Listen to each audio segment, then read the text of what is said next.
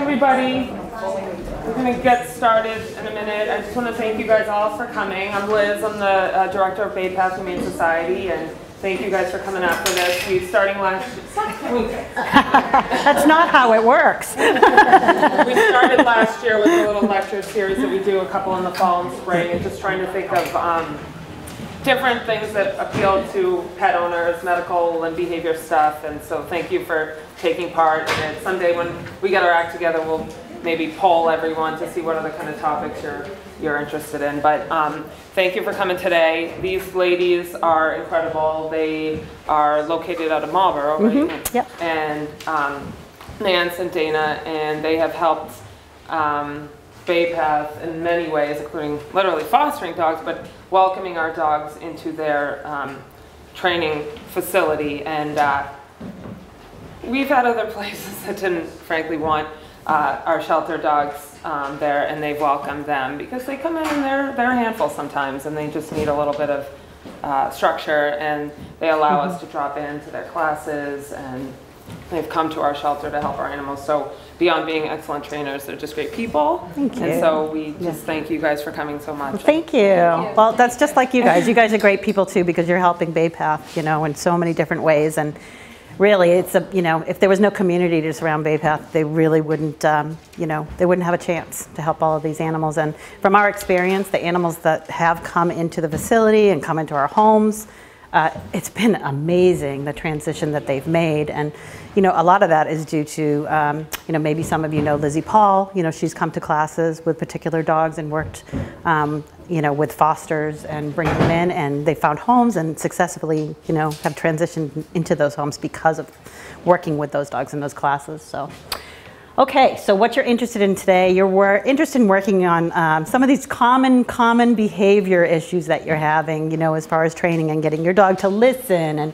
jumping and pulling on the leash and just not listening, not coming when called. Fluffy, come, right? Over and over, and it's frustrating. So we're gonna help you with that today. We're gonna give you the tools that you need, and you know, we're here for you too. So if you ever wanted to come to classes or work privately, or maybe, you know, work to bring a foster dog in for classes, something like that, get some more experience, we're open to that. Okay. So I'm Nance Moran. This is Dana Langley. My background is I have a master's degree in biology, but I started in veterinary technology. So I had this, you know, distinct love for animals ever since I was little. You know, I wanted to be a veterinarian. I wanted to work with dogs. So, you know, my life has just gone along that path. But I transitioned from veterinary technology to a master's degree in biology and worked in the field of orthopedic research for over 15 years. So, okay, so first step, right, I have the medical veterinary background. Second step is, okay, now I have a scientific-based background, and then my passion, right? So all these things give me a really nice three-dimensional approach to training, you know, so I'm not just seeing just one aspect of behavior. I'm seeing all different things, such as medical issues that might be causing these behavior changes, you know, genetics. Part of science as well, but it's also scientific-based training. So it's a proven model of training. So those that refute that positive reward-based training doesn't work, I can tell you that, you know, there's just so much evidence out there, and we can just prove it to you. So come in, you know, I don't want to argue with the trainers that do like to use positive punishment-based methods, but what I say is come into our facility and just try it. Learn for yourself, see whether or not you like it. So that's the best argument that you can give for that kind of thing. Okay, so let's go ahead and get started. Okay, so Life is Dog is at 461 South Street. That's the corner of Maple and South Street. And we work on training and behavior modification, basic manners, some of the issues that you're having, trouble behaviors at home or in public with other dogs, reactive dog. I'm sure you've all heard of this. This is, you know, when a dog is lunging, pulling, barking, you know, when they see another dog, person, object, car, wind, anything like that. And it's one of my favorites because I have a close history with it, because I had a dog that was reactive. So, and the results are just so remarkable. Dana and I can tell you that every dog that we have ever worked with has successfully gotten to the point where the owner could walk them comfortably and have the tools in hand to be able to deal with any situation and get the dog's attention. We do day camp for puppies and adult dogs. We're extremely careful because it's a smaller day camp environment. It's not like your larger daycares that are out there where they've got 50 dogs and one person watching them. We have, small groups, a lot of one-on-one attention with these dogs, and we watch their behavior because, really what people need to face is that, maybe 4 in every 20 dogs is actually the right candidate for day camp and would actually enjoy it. Otherwise, it can be very stressful. So we have to monitor their behavior and make sure that they're really enjoying it. Because we don't want to cause any harm. We have a no harm policy where it's just, money is fantastic to be taking in for the business, but you don't want to be doing any damage at the same time. And then we also do dog walking, Framingham and Central and North Framingham, Southborough, Marlborough, and parts of Sudbury as well. Okay, so the top 5 training pet peeves, at least on my list, are, and what I've heard from people are pulling on the leash, jumping, poor greetings, somebody's walking into your home, grandma's coming into your home, and Fido has really sharp claws and she's got her nylons on that day and he keeps jumping on her and her skin is really, very sensitive and can tear easily. So we need to work on that. Poor impulse control. Does anybody know what I mean by that? Anyone? Do you want to tell me? No, just continue. Okay. Sounds like it's a funny story behind it. Yeah. Okay, so it's teaching them to have patience and ask for things in a polite way versus throwing a tantrum, barking, jumping, pawing at you, trying to get your attention, trying to get some type of resource from you. And the best way for them to do it is to seek you out and work on every aspect of it and get it the quickest that they can. Not paying attention. Yeah, so we've all been there, right? It's over there sniffing the floor and Bailey, come here, Bailey, come here, Bailey, Bailey, Bailey, right? And they're just not paying attention to you. So we're going to teach you about that. And coming when called. Everybody wants that dog that is 100 proof to come to you in any different scenario. So we're going to teach you the steps for doing that as well. Okay, a little bit of background, marker reward training. It's the most successful way to build your relationship with your dog. And then training is also easy and fun. It shouldn't feel like work. You should come out of there glowing and feeling like you did an amazing job. That's not to say, the dog that you brought that day or that dog that you're working with that day is the dog that you're working with. Okay, he's different from the day before. He's different from 10 minutes before. So recognize that. You have to adjust. We train you. You train your dog. But it's really about training you to communicate effectively with your dog. Clearly, we're all here because we love dogs. We love being with them. So why not work with them as a team? We don't have to be a dictator or, alpha. Okay. Use management and prevention and collaboration, right? Okay, first of all, let's get the Band-Aid and let's put it on the wound. Let's stop the bleeding. And then let's work on, why did you get that cut? Let's try to work that out. Okay. Okay, number 1, why do behaviors repeat themselves? Anyone have an idea why they repeat themselves? Because they work. Yeah, they get rewarded in some way. That's how they're learned. But it is a combination of genetics, socialization, so it's how, their everyday environment, how, what kind of interactions they've had. They learn from those different things, and life experience as well. Okay. So if, a big white fluffy dog came up and, as they were a little puppy and they were, 19 weeks old and still in a fear stage, and that, white fluffy dog attacked that little puppy is likely going to be afraid of either larger dogs, potentially even, lighter colored dogs, etc., that kind of thing. Or maybe even other dogs in general. You could generalize it to that. If a dog displays a behavior and that behavior is followed by some type of resource that he likes, that behavior is going to reoccur. So that's how behaviors are rewarded, and that's why they reoccur. If your dog is doing something that you don't like, he's somehow been rewarded for it. So for example, jumping, even the get off, stop it, fluff, get down, this is all rewarding because it's interaction. Okay? Even no, yelling, looking, talking, touching, it's all rewarding in some way. Okay? Pulling, gets me faster to that tree. Why wouldn't I pull to get there? Of course I'm gonna pull to get to that resource. Or there's food on the floor or something really disgusting that I need to get to. I'm gonna pull to get there. It's really rewarding, okay. Demanding, pawing, nudging gets me your attention. So why wouldn't I do it? Mommy, mommy, mommy, you know, little kids do that. Mommy, mommy, mommy, pick me up, pick me up.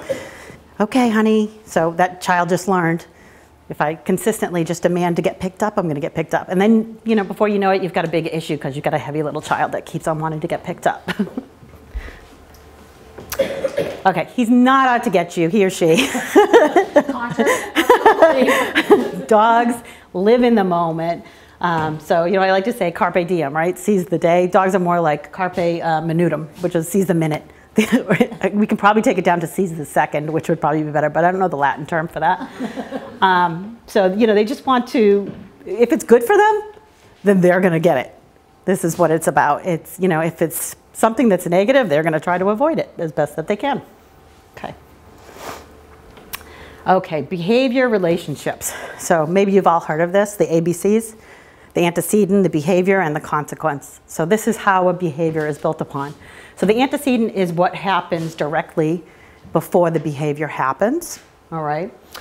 Then the behavior occurs. So let's say, okay, so let me just make up a behavior. So first I walk in the door, all right? So that's what happens beforehand. Then Fluffy runs over to me and jumps up. That's the behavior, okay? What's the consequence? Well, if I'm a good trainer, I'm gonna turn around and leave the room and remove my attention. So that could be the consequence. Alternatively, I'm reaching, pushing, no, off, down, stop, stay, rewarding behavior, okay? So that's the consequence. And, you know, if it gets rewarded, it's gonna reoccur. Two different learning theories that we use in reward marker training. So there's classical conditioning, which you've probably heard of Pavlov's dog, right? He did the experiment. So he rang the bell and he fed the dog. He rang the bell, he fed the dog. Before you knew it, he would ring the bell and the dog would drool. So this is, you know, the bell became the predictor for the food without even showing the food. So as a consequence of that, it had a conditioned involuntary response or a conditioned emotional response. I'm getting happy, here comes food, I'm gonna start to salivate. And then there's operant conditioning, which is B.F. Skinner was the originator of that. And so an example of that would be like, you know, the chicken pecks at the lever, presses the lever down, and then food comes out. So this is more of a voluntary response. So for instance, we might ask a dog to sit. That's a voluntary behavior. So that's more on the lines of operant conditioning. Okay, so we're gonna, but marker reward uses both of these because we want to counter condition and change emotional responses many times, but we also want to work with voluntary behaviors, asking the subject to do voluntary things and being rewarded based upon those. Okay. Any questions? Yeah, any questions so far? Yeah, you do have to, feel free, interrupt me, because otherwise I could just keep going. All right, woohoo, how to use a marker, clicker, or verbal. I know all of you are just like itching to press that clicker today. Surprise, nobody's surprised. Yeah. Guilty. Okay. Okay, first thing that you do with a dog, so even if you didn't have a clicker, you could use a verbal marker. You want to keep that marker the same. Like I don't always carry a clicker around, right? It's just not convenient. I use yes. But when I'm originally teaching a behavior to a dog, I use a clicker because it's very effective in teaching that. It doesn't sound different. My voice doesn't sound different. You know, the clicker doesn't sound different. My hands versus Dana's hands. It's very distinct. It catches the exact second of the behavior that you want. So for instance, I'm sorry, you're an obstructed view, you are right.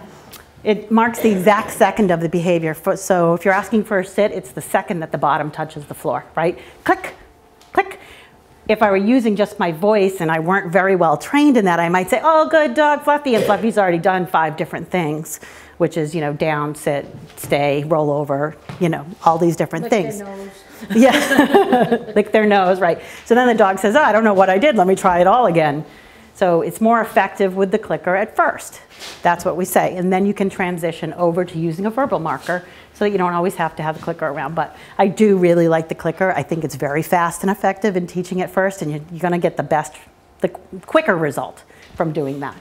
unless you're very well trained and you can stop yourself from, saying, additional comments after your yes. Okay, so after conditioning the clicker or the marker, so actually, sorry, let me back up a little bit. So to condition it, you need to, we also alternatively call it charging the clicker. So it's sort of, I know it doesn't have a plug and there's no electrical energy in there, but when we, all we do when we have a dog with us and we want to condition the clicker, we want to teach the dog that the click means that there's a reward following. Okay, the click means there's a reward following. So it's the same thing as Pavlov, the bell, right? It means there's a reward following. So all we do is we would place the clicker behind our back because we don't want to, when we're first working with the dog, we don't know how they're going to react to the clicker. So we go ahead and we click, we grab the treat, and we go ahead and give a treat. We're not asking for anything. And we're going to do that about a dozen times. And we're going to condition the clicker with the dog. So then they understand, they start to whip their head up at you as soon as they hear the click, like, where's my treat? Where's my treat? As soon as they hear that click. So they really, really get stimulated by it. Alternatively, if you're using your voice, yes, treat, yes, treat. Again, no expectation, asking for nothing. However, don't treat if they're jumping on you. Bring it down and get their feet on the ground. Don't treat if they're biting you. You want to make sure that you're not promoting conditions that, were happening. So conditioning the clicker is the first step. After conditioning, the click will mark the exact second of the behavior. So that's what we talked about, the sit. Yeah, and more feedback is better than less in the beginning. So that means click a lot, treat a lot, don't be stingy. We are stingy, stingy, stingy people. The treats only need to be tiny, like less than pea-sized. It's just enough to give them, a scent really in their mouth. So make it small, because you can make, if you used a hot dog, you can make over 100 treats. So that's 100 clicks that you could use. So if you use a chicken breast or something like that, you've probably got over 300 pieces. So yeah, or use you can also alternatively, if you're not in a high distracting environment, you can use their kibble in the morning and at night. When you feed them, you can go ahead and use their kibble to do training. So keep a section of that. Okay. All right, supplies. I definitely recommend you either have a sweatshirt that has pockets, something like that, or get yourself a bait bag. Bait bags are great because your hands are free. Your treats are in there. Sometimes I see people walking around with bags and a leash and the clicker, and they're trying to juggle all these things, and it's not an effective way of doing it. So help yourself out. Get something, even if it's just your pocket, an apron, anything like that. Okay. Tiny pea-sized treats. We just talked about that. Really high value if you're working on something that's really difficult or you're working in a distracting environment. Very small. Don't be stingy. Chicken, string cheese, steak, hot dogs are all great, great, great high value things, but you need to figure out with your dog or the dog that you're working with, what their scale of 1 to 10 is for motivation. Some of them don't even want food. Some of them would rather play with you, so maybe it's a toy. A game of tug, playing ball, squeaking, something like that. You're gonna get yourself a 4 to 6 foot leash, no retractable leashes, buckle collar, martingale, or harness. We like the front clip harnesses. They're a really good mechanical use for us where, many of you probably heard of the opposition reflex. So if the harness has a clip on the back, they're typically gonna pull forward.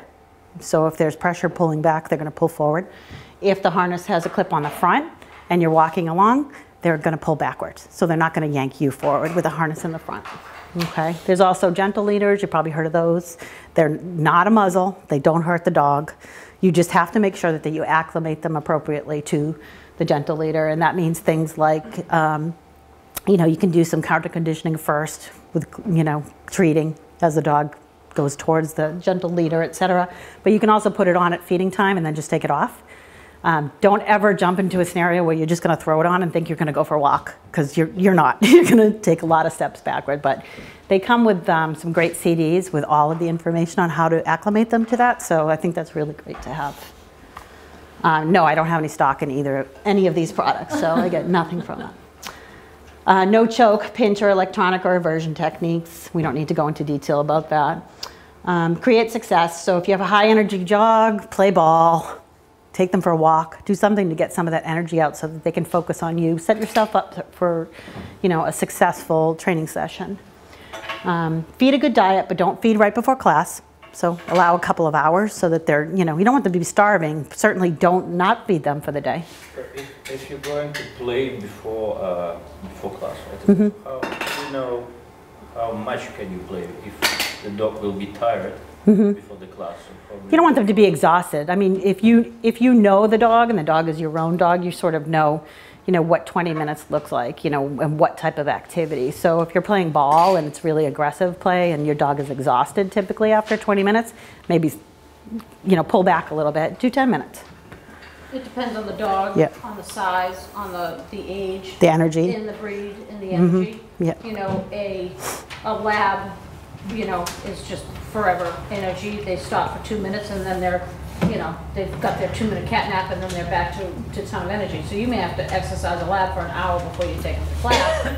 But a 10-month-old Maltese or a 6-month-old Maltese, you may only need to, which is a smaller dog, you may only need to exercise them for 15 minutes Right. before class.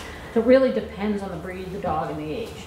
And you know, and if you aren't sure, then come to class and ask us, and we can probably judge, you know, from just working with you on how much exercise. I can exercise my dogs for 2 hours and take them to class, and they're still loaded with energy. So you know, again, it depends on the dog. Yeah. Yeah. Yeah, so the question was, you know, how much exercise should they be getting prior to coming to class? And we don't want to be to the point of exhaustion. So what Dana was saying was it really depends on the breed, the amount of energy, the age, et cetera. You don't want to overdo it, but you know, you have to go based upon your experience and, you know, are they going to be comfortable in paying attention, or are they going to be so exhausted they won't get up off the floor? We don't want them to be at that point. But as Dana said, we're also, you know, come to class. We're happy to help you with figuring out what that adjustment is. Okay. Okay. So, yeah, use meals. That's what Dana was just talking about. Keep sessions short and fun. So if you have had a horrible day and you come home and like the last thing in the world is that you want to do another training session with your dog, don't do it. You're just going to negatively impact your dog and you. You're going to get nothing done, and you know, you've got all these things going on. Just skip that one. Skip it. You know, you're much better off if you just take that time to, you know, sit down, meditate, have a glass of wine, whatever, coffee, something. Take care of yourself. Work on attention first. It's absolutely one of the most important things in training success. So that is like the #1 thing that we work on when you walk in the door, is getting your dog's attention. All right, who wants to do some work? Sure. Are you going to go over that? Yeah, I am. Yep, yep. Yep. So we couldn't bring any dogs, obviously. So we took a whole bunch of videos. So we're going to show you videos on all these different training techniques. But first, I want to get you comfortable with the clicker. Okay. So we're going to talk about mechanics. So can we do this together? There's going to be a whole bunch of clicking. All right. But again, all right. So I'm going to describe it to you. So it goes, put the clicker behind your back, because it's not a remote control. A lot of times people go like this to the dog. It doesn't work like that. I try to tell my husband the same thing. It doesn't work like that, honey. And it's not a remote for your husband or your kids. We've tried it. Yeah. So you're going to click, then pretend you have a treat in your bait bag, grab the treat, and then offer it to the dog. Okay? Click, grab the treat, offer it to the dog. It's important that the click is separate from reaching for the treat and giving the treat. Okay, so this is something that I've run into. You have a leash in your hand, you Yep. have a bag of treats, you got this in the other hand, Yep. and it's like, oh my God. Yep. You know, and I'm trying to do everything at once, and I keep saying, just slow down, it's okay, just Yeah. wait. But sometimes by the time I get the treat, she's already out of the train onto the next thing. So I don't want to treat her because she's broken what she's done. So if you could just... Yep. Yep. So put her back in that, ask her, you know, to be back in that position again. Okay. And the other thing, Just start from square one. I'm just going to demonstrate, pretend that this is a leash, right? Yep.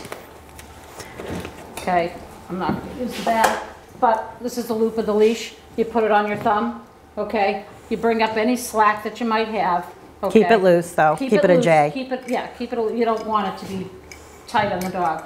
So you have it on your thumb, bring up a little bit, and you put it in your hand, and then you take your clicker, and we have these little bungees that you can put the clicker on top of the leash. So now you have the leash and you have the clicker in one hand. And this hand treats. In your right, so if your dog is on your left side, your leash is on the right. You have your clicker and the leash, and you have your bait bag. So you got the leash, the dog, you ask the dog, Fido, sit, bum hits the ground, you click, you go into your bait bag and you treat. So now you have two separate, you get your hands are free, essentially. The other option you can do if you're doing a training session is drop the leash on the ground and step on it. Okay, so that frees up. Yep. That frees up one more thing. It really is the practice, though, the practice of the mechanics. You're going to get that muscle memory of how you do things. And sometimes it just does take a second, like, hold on a second, let me just put my leash on the right way and put the clicker. Take the time, do it right before you go ahead and get started. And you can also put some treats in your hand and just put that load it up behind your back so that you're not digging into your bait bag. You know, because then what you do is, you know, sometimes the dog does get impatient and they nudge you for the treat. Like, you made that thing click. Now give me my treat, damn it, right? Yeah. So if you have a couple in your hand, you know, that way you click and then you can see the treat and you put your hand back behind your back. Yep. Okay. Also, if you click, and even if it's by accident, you owe that dog a treat. Yeah. Okay, because we're conditioning it that way. We want to make sure. Yeah. Yep. Yeah, absolutely. Yep, for sure. Any other questions? Okay. All right, so you did a great job with that. Don't keep your hand in the bait bag because your dog is just going to stare and be glued to that bait bag. So that's kind of why, you know, try to keep the clicker in the back and hand neutral. You can even put your hand in your belly button. You can put it behind your back if you want to. Resist the urge to keep it in the bag. All right, next exercise that we're going to do, we're going to work on timing, okay? So the first time we do this is going to be kind of funny. So it's always funny to everyone at first. So Dana is going to bounce the ball. When you see that ball hitting the floor, okay, you're going to click that exact second that the ball touches the floor. Yep. Okay. So let me bounce it first. So it bounces. Right. Good timing. Whoever clicked over here. Okay. So it hits the floor. You click. Okay. Everybody ready? I want a treat. Where's my treat? Come on. All right. Ready? See if you get better. You can do it. Nice. Wow. All right, you already got better. It's like Calypso, right? You already got better. That's fantastic. All right, last exercise. I'm going to show you, I want to teach you a little bit about shaping. So a lot of times, you know, shaping is something, okay, but the best example that I can use from shaping is, you know, like dolphins going through, you know, trainers training a dolphin to go through a hoop underwater. They would use a whistle, right, that the dolphin could hear, or some other type of noise stimulation to get the dolphin to understand when the dolphin did something correctly. But we can't just take a leash and lead the dolphin over to the hoop and pull them through. So that's not really going to be effective. So what shaping looks like is successive approximations. Does anybody know what that is? Okay, so it's, what's that? They're close to it. Yeah, so we're building that, we're breaking that behavior down into tiny, tiny increments and building upon it to get to the ultimate goal behavior that we're searching for. So if you had like a picture book, everybody's probably made these when they were younger, you know, a flip book. You had different images of getting, you know, whatever, the dog running or something like that where you would flip through. So it breaks down the behavior. So think of it in that way. So if I were trying to teach my dog to roll over but not lure him into doing that, I could go ahead and maybe he just flicks his head up. You know, I click and treat that. Now he's going to get a little bit more aggressive as time goes and start flicking up, and then maybe the arm goes up. Then maybe they go on their side. So I'm going to successively mark and reward them as they get closer to the behavior until eventually we've built the behavior and they've rolled over. All right, and then they only get treated for that rollover, not the build up of the behavior, not those incremental things. So we're going to do a little exercise in that. So could I have a volunteer? Anyone? Don't be shy, you guys. This is completely casual. This is a comfortable space. Okay, so you are going to step out of the room with Dana real quick. Okay, don't need my clicker. You don't need your clicker. Everybody else needs their clicker. And then I need one more volunteer to do some clicking for me. Come on, don't be shy. Come on. Good. This is a safe space. Yeah, come on up front. I'm going to have you come up front. We're going to wait till they leave. Cover her ears. Okay. All right. We haven't met before, right? Pardon? We haven't met We have before? not. Okay, I haven't met her before either. Okay, so there was no, preconceived planning on this particular exercise. So, okay, so let's choose something that we want to shape. We want to shape her to do when she comes in. So maybe something like turning in a circle. We could do that. Standing on one leg, jumping. Which one do you guys want to do? Standing on one leg. Standing on one leg. Okay. All right. So you're going to shape her to do that. So you're not going to talk to her. You're not going to tell her how to do anything. You're not going to lure her into any positions. You're not going to give her any looks or anything like that. But you're going to click her for a successive approach. And what that might look like is she maybe just lifts her foot, or maybe she steps up. Okay. You're going to click that. So you're going to be hinting to her. Okay. Okay. So the clicker is going to say, "Oh, that's closer. Oh, that's closer. Oh, that's closer." If she doesn't get it, oh, too bad. Okay. All right. So that's what we're going to do. Okay, when you're ready.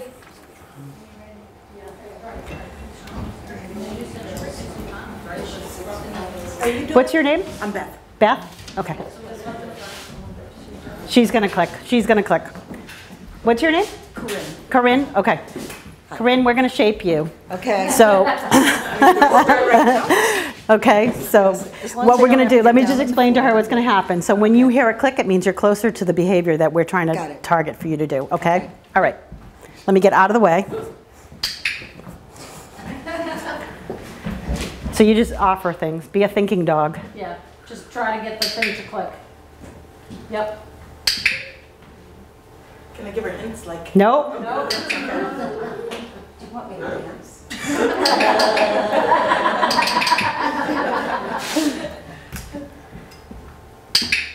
Okay. So now let's stop right there for a second. So now what would you do? So she's offered like the same repeat behavior several times now. Turn around and... No, nope. Right, not click. Wait for something else. Okay.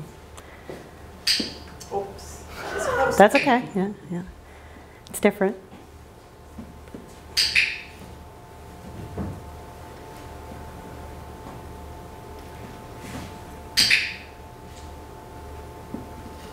Okay, so your timing of the click is really, really important here.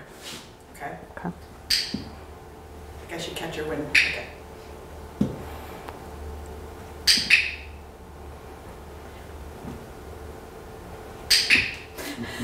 It's a short leg, I can't do this. You missed, okay, so if you look away, you miss an opportunity, right? Yeah, that's true.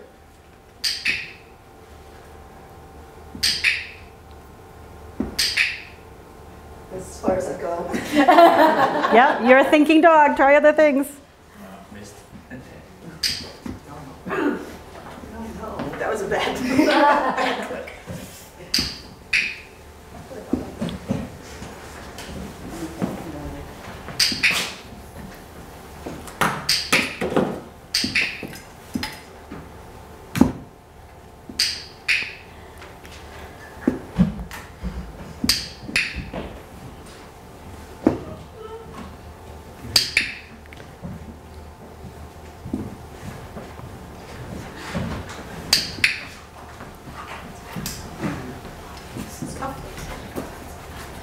I'm not a very good dog. Get creative. I'm staring me in the Yeah. eye too, huh? Yeah, I'm focused. look at it. Yeah, I'm focused on the wrong yeah, thing. Everyone here is focused. yeah.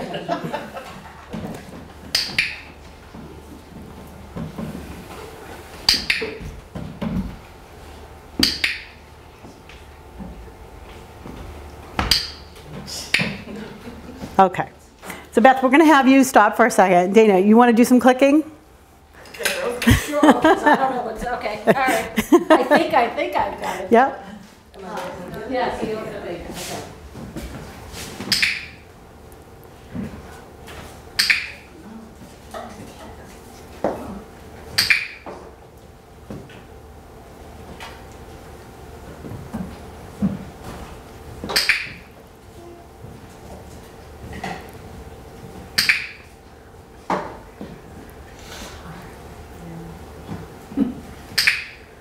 So what else can you so like, if you were a dog, you'd start to go, oh my God, this is so Right. crazy, right? So, yeah, Right, so think right? about Try other what are you things. doing when I'm you do moving. this? Right, but what else are you doing? Putting my heel on What else are you doing? Moving my leg, What else do you do with your other leg? moving that. Am I right? Do you? Yeah, Yeah, so I yeah. think what we're missing here is we're missing targeting the exact second she lifts that leg up. Yeah. Okay, so you just want me to do this. Bam, bam, bam, bam, bam. So that's why this is a good example, right, of why timing is so critical. And if the dog isn't getting it, you're not a dog by any means. If the dog isn't getting it, you have to back up a step. So I would be ready and I'd be click, click, right at the very second. Okay. That was hard. Yeah, good. Welcome with it. I figured that was what you wanted, but I was trying to like. I like to keep everybody surprised with what I'm doing. I have a question. Sure. Would you ever lift the dog's leg up and click it to show them that's what they're looking for? Is that So dogs learn much more effectively if they're thinking and they're doing it themselves. So yeah, a lot of people push the dog into a sit and that kind of thing, but they're not, not learning on their own. They're more likely to repeat that behavior because they learned it themselves versus you pushing them in that position. I can guarantee you, if I catch them by accident and they sat, I can teach them faster than you can teach them with just keep on pushing their bum down. Yeah. So her question was, can you physically just lift up their paw and get them into position and then go ahead and reward that? And my answer was that it's faster and more effective and better for them to learn, and then they'll offer you other behaviors as well. They become the thinking dog. Right. Okay. And the other thing you could do rather than actually touch your dog, is you can put your hand right next to their paw. And what are they going to do? They're going to lift it, right? Yep. So that's, Yep. they may lift it and they may hit you, or. But catch the first point of that. Right, but catch it as it comes up, Yeah. rather than when it hits Yeah. you. Yeah. So shaping is more challenging, but as you get better at it, you become more effective at it, and it can be a lot of fun to just not be giving any instruction other than, using that marker Right. to And say that you're closer. dogs don't, contrary to what people believe, dogs don't understand English. We need to teach them the English language. We could say sit, sit, sit, sit, sit, and they're gonna look at you, and it's like you're saying strawberry to them. They have no idea what sit means. We need to teach them the behavior first before putting an English word to that behavior. When do you do that? Once they can do the behavior successfully. If you could bet me $100 that the behavior is going to happen, then you can name it. Yeah. Did you have a question? I was just going to ask, are there certain behaviors or exercises that you recommend starting with? Yep. Attention, yeah. Yep, we're going to go through that. Yeah, so number one is attention, definitely, to start. And I'm not going to show you the name game, but it stems off of that as well. So that's another thing, is to use their name in, in a valid way versus using it randomly all the time. Okay. Yeah, or in a negative way. Okay. So there's also the lost reward or lost opportunity marker. So for instance, when I said, if she's really doing something wrong, just turn your back, turn around. You can say, nope, too bad, that's not it, but try to keep it the same. It's not a punishment, it doesn't inflict anything upon the dog. It just says, hey, you're way off. This is not what I'm looking for. This is not the behavior. And it just says, you lost the possible opportunity to gain a resource from me in doing that behavior. Sure. So it's our non-reward marker. So the clicker is the reward marker. You did something right. The or oops, or oh no, that's the no reward marker. Right. So you're teaching them when they hear that, you did something I didn't quite like. You're not getting punished for it, but you're not getting the reward. Does that make sense? Okay. Great. Okay. Set yourself up for success. Use the motivating rewards. So figure out what that is, whether it's food or toys or play. Practice the clicker mechanics of the marker. Don't go too fast or rush the steps. You saw with the shaping, she just got a little lost. She got a little frustrated there too, didn't know what she needed to do. So it was just going too fast when we had to just break that down a little bit for her. If your dog isn't getting it, back it up. It's our fault. If the dog isn't getting it, it's our fault. We need to back it up. Make training fun, always end on a good note, and always start simply and easily in a distraction-free environment. Don't try to go learn a new behavior out, next to Route 9. That's not going to work. You're not going to keep your dog's focus. Don't work on 2 or 3 Ds. Does anybody know what the Ds are? So there's distraction, there's distance, and there's duration. So distraction can be, anything that's going on in the environment. Duration is the amount of time you ask for a different behavior. Let's say you ask for a stay and, you know, this is your first time working on stay and you're going to ask for a 1-minute stay. That's not going to work unless your dog is dead tired and already sleeping when you ask them to stay. It's not going to happen. And then distance, you know, how far are you away when you're asking for that stay? Don't go all the way across the room. Start off a foot away. That's it, okay? Okay, what you asked about, what you wanted to get to, not paying attention. Okay, why does not paying attention happen? They're having a good time. There's more interesting things to do than you right now, and they're sniffing. There's better things going on in the environment. What's the behavior? They're not paying attention to you when you ask for a behavior. Could be any behavior that you're asking for. What's the C? What's the consequence? Continued fun. Maybe a game of chase me because you have to go and get them. So there's rewarding things that can happen. All right, how do we solve this? We're going to practice the positive interrupter. Anybody heard of the positive interrupter before? It's a kissy noise. That's what we call it, okay? And it's positive versus, no, cut it out, stop that. It sounds better, right? It's almost funny. You almost want to laugh. Okay, so can we all just practice doing that one time? Good. Okay. You wouldn't believe how many people have a hard time making that noise sometimes. Yeah. But you're all pretty good. Okay. So what you want to do is you want to reward looking at you, you know, consistently. Like, you know, when you're in a training mode and they give you good attention, go ahead and click and reward that. All right, so they're going to constantly be seeking that reward and looking at you. I like to check in when I'm walking my dog and they're moving along and then suddenly she turns back and she looks at me. I'm like, yes, good job. And I'll give her a reward because I want her to check in with me. You know, pay attention to what I'm doing. It's going to help you with any of these different behaviors. It's going to help you with loose leash walking because they're going to be looking at you and checking in. Don't ask repeatedly. Don't, you know, don't do that.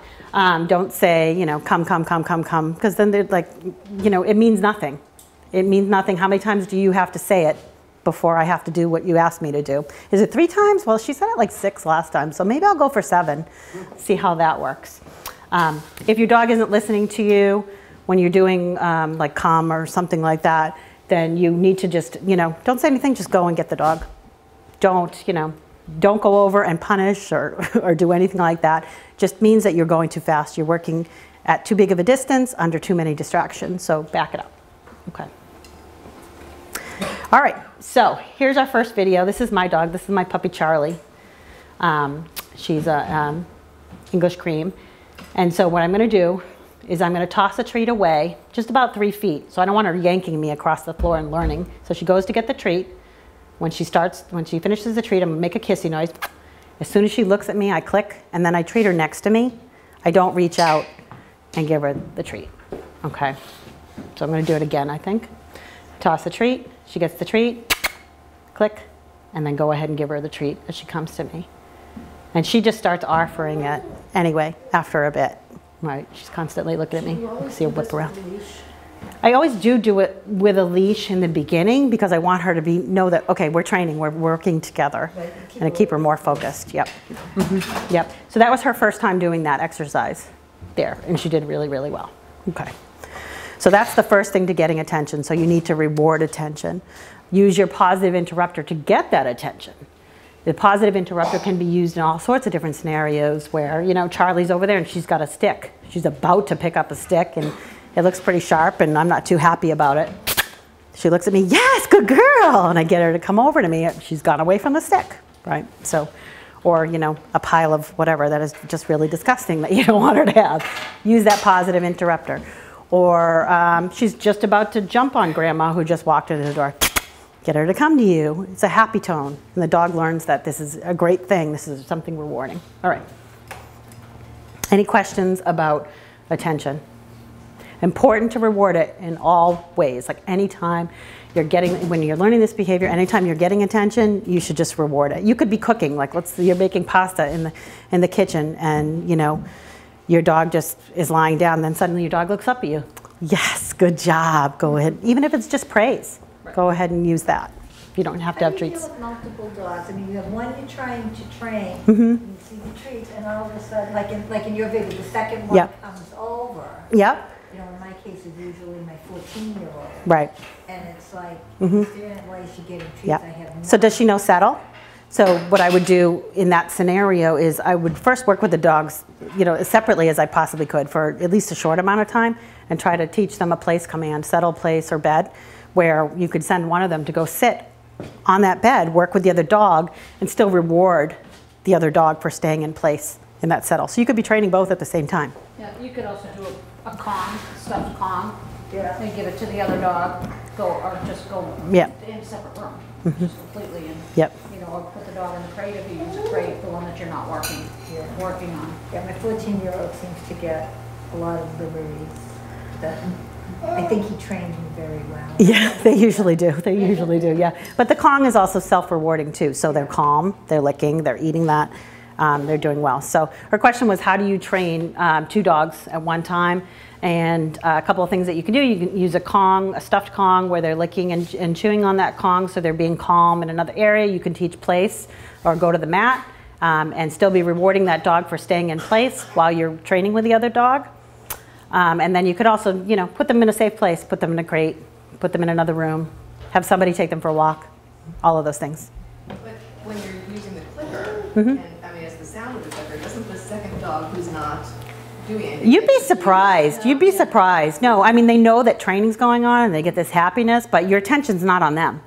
So they know when attention is being directed towards them, but you'd be surprised that they know what the intention is and who it's aimed for. Even in a room with group classes, you never see a dog turning and looking at someone else for clicking. Yeah, you just don't see it happen. Okay, all right, impulse control. So there are many different things about impulse control. So maybe you've heard of Say Please.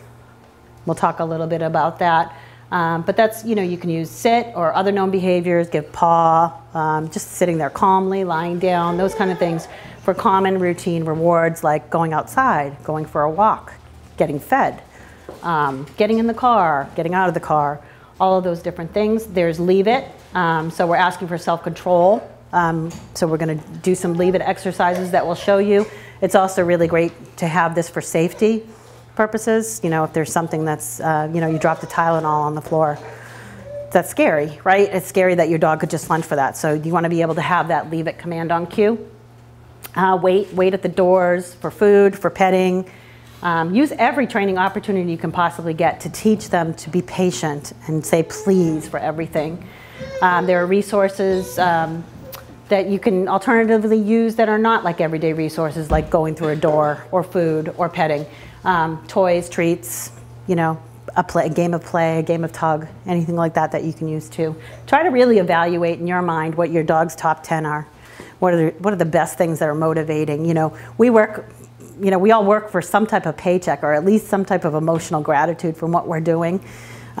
So why do we expect our dogs not to want some type of, you know, reward? Okay. And then there's Doggy Zen, which I really like, and this is where your dog makes the choice, again, without being told to do so. So the dog makes the choice to be patient and have some self-control. So I'll show you that as well. Okay, lack of patience and controlling impulses. Why? Well, there's something inside of value that I really, really want, and I'm gonna go get it. That's basically it. The dog does grab, rush, take it, they storm, they demand, they pout, they do all sorts of things to try to get at it. If they get the object, you know, which is the resource of their desire, then that's the consequence. So they learn, oh, I'm gonna do that again, I'm gonna throw a tantrum.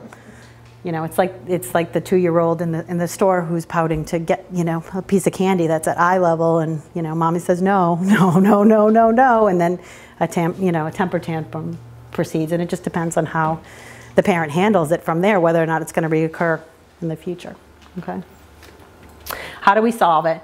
We're going to teach them patience, teach them self-control, teach the dog that if you make good choices, you will get good things. You know, you're not being you know, we're not putting you on an island and keeping everything from you, but actually you're going to get great things if you listen to me and you learn how to control yourself.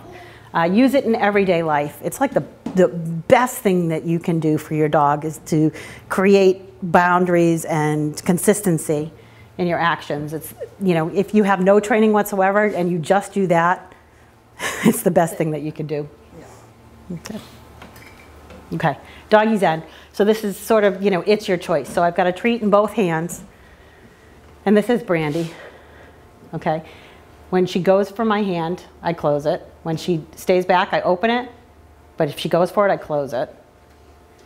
I open it. If she doesn't go for it, yes, and she gets rewarded, okay? She'll get it so much faster.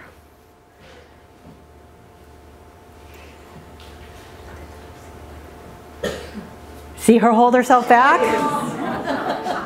Yeah. This is a really fun game. It's something you could do on the couch or anything like that, and you're teaching them to control. Yeah. Good job. Good. That's my baby. Yeah. Okay. Just click next. Yeah. They don't want to see me doing that. Nothing. Nothing. I'm just giggling, laughing, and smiling. I gave her nothing. It was all her choice. You know, and I'll tell you a funny story. A couple of months ago, my husband and I ordered chicken barbecue pizza, and I was moving a slice from the box onto the plate, and a piece of chicken, no lie, this big, fell off the pizza onto the floor. And both of my dogs came from God knows where. And I said, leave it, and they both stopped. And I really, to be honest with you, that's a high value thing. I did not think that they were going to stop. They both stopped dead in their tracks and stopped and looked at me. And I was like, oh, okay. So I picked up the barbecue chicken, I washed the barbecue off, and I gave it to them.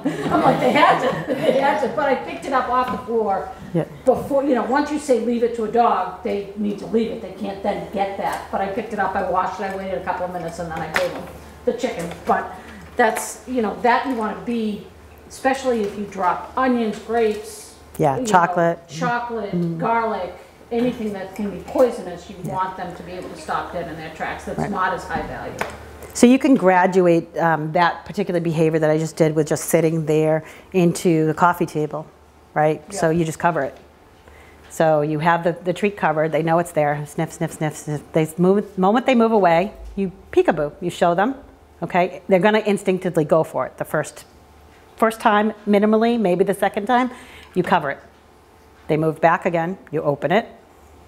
If they go for it, you cover it.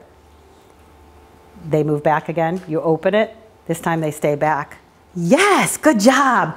Pick up that treat, put it away, give a different treat. Because you don't want them to understand to go for that treat that's on the coffee table, but they're gonna get a reward for being patient and not going for it. So that's a really good thing to do. But definitely start off with it in your hand and then go to the coffee table. Because dogs, give them another treat. A different treat, not the one that's on the coffee table. Yeah. Okay, so this is leave it. So this is, the difference between the Zen exercises and the leave it exercises is I was never asking for it, okay? So it's a behavior that I want the dog to think and make a choice not to take something, not to mug me for food and nuzzle me and try to get the food out of my hand, not to steal food from the coffee table. Don't name it. When you're working on the coffee table, don't name it. Just work on this exercise, never give the cue. Because you want your dog not to do it when you're in the kitchen and, you know, and you left popcorn on the table or something like that. You want your dog not to, you know, to resist that urge. All right, so this is leave it basics. And we start off a treat in your hand. The second that the dog moves away from the treat in your hand. And Allie is saying leave it. Is she saying leave it at this point? At first you don't. At first you don't say it. So see him? He's being really demanding. He's getting agitated. He's pouting. He in particular, this is Remus. Remus in particular too, he actually pouts. He goes, phew. Yes, good job there. So he's learning to stay away from him. So that's the first thing. So the treat's in your hand. You can show them, but hand is closed. They're gonna sniff, sniff, sniff, sniff. The second that they move away, you're gonna click. And then you'll go ahead and grab a different treat and treat them, okay? Then the next step to leave it, oops, one. Let's see. Yep, go to the next one. Yep. Okay, this is what we call leave it peekaboo. So this is with your hand open. This is Minnie. So she's already done step one.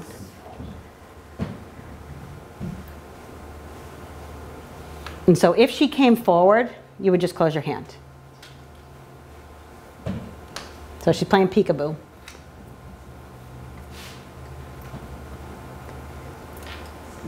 Yeah.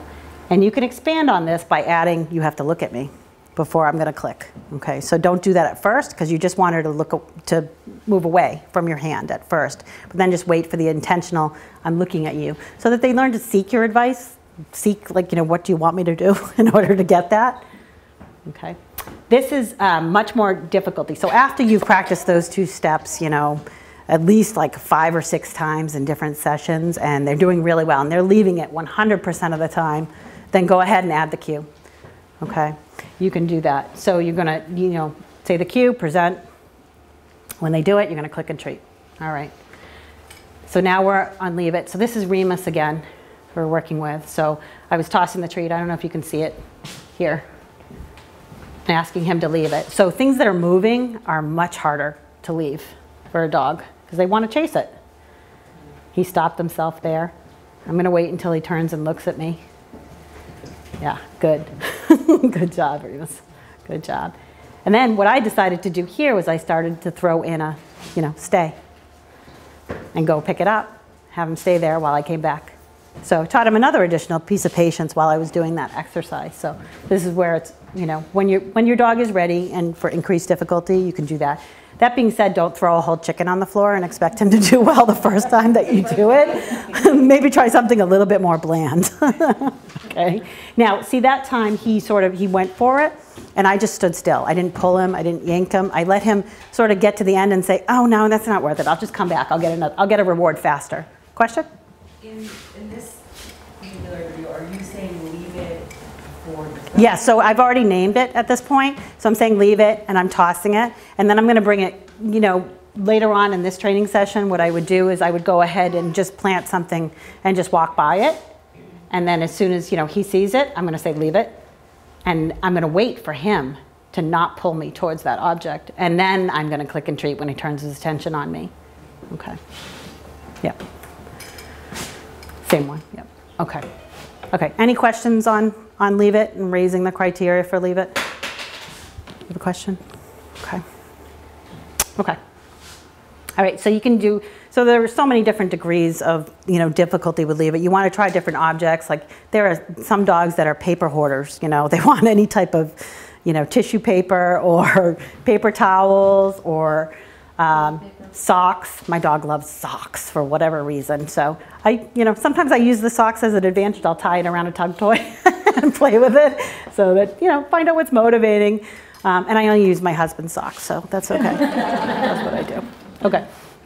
Okay, so the Say Please protocol, which I was telling you about, Grisha Stewart she named this Say Please. There's also Nothing in Life is Free. Maybe you've heard of those different things. So it's using like everyday rewards that the dog seeks in order to teach them, good, polite, patient manners.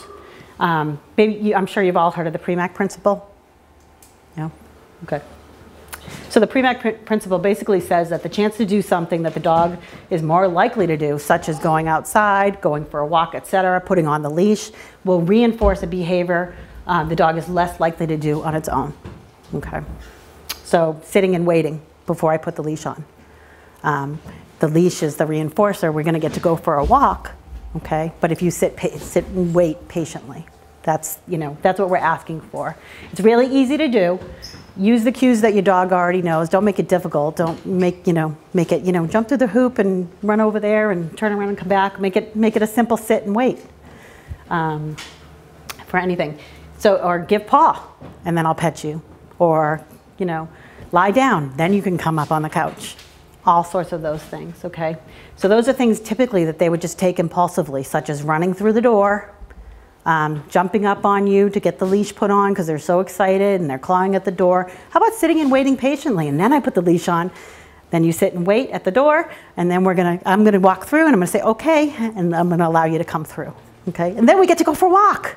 That's really, really rewarding, okay. Okay, so this is me doing, this is Brandy again.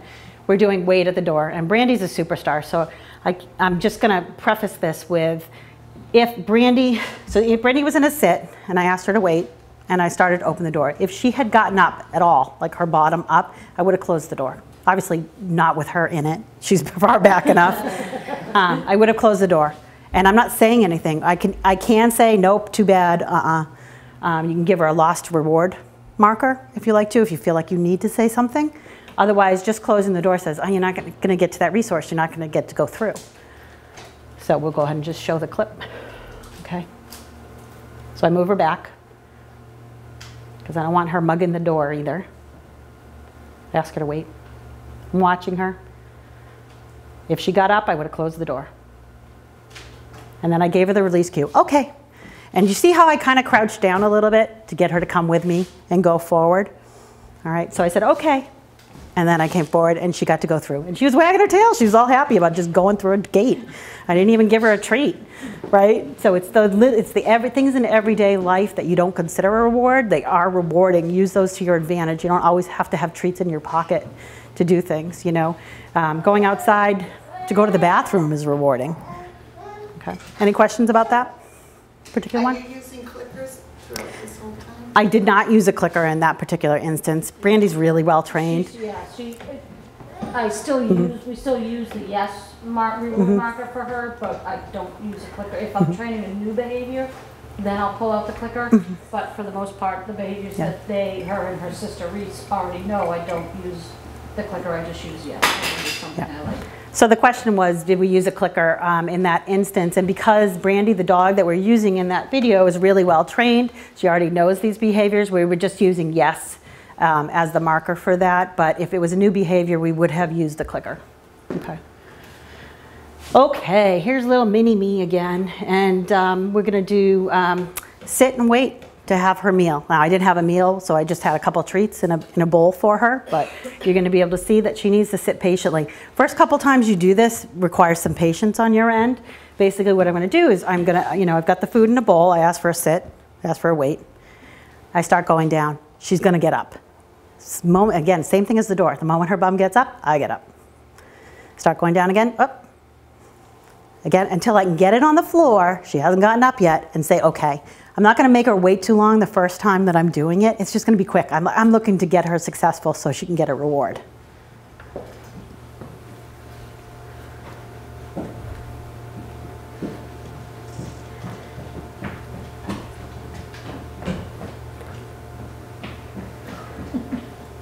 Clearly, she had not been taught this before.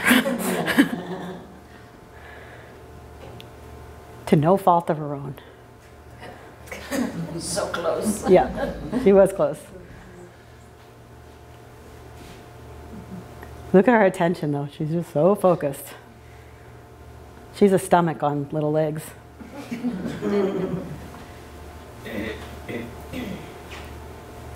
Bum went up. I guarantee you the next time I did that, she would have cut that time in half. And then the next time, cut it in a quarter. So that was a lot of, she needed a lot of patience because that must have been really hard for her. Yep. So my question 50 is, seconds of patience. Yeah. My question is when you're doing a training and it goes beyond what the dog's capable of waiting, they start getting frustrated, should you just stop the training at that point? Or should you continue it? So the question is, if the dog is becoming frustrated, when do you stop the training that you're doing? So I guess one point for clarification would be, what do you mean by the dog is frustrated? Describe the behavior that you're seeing. Yep. So my dog, once I know it's like, I've had enough, I can't do this anymore, she'll start to bark at me. And I can tell, her focus is gone, she's barking, she's basically telling me, I am so frustrated with you. I don't want to do this anymore.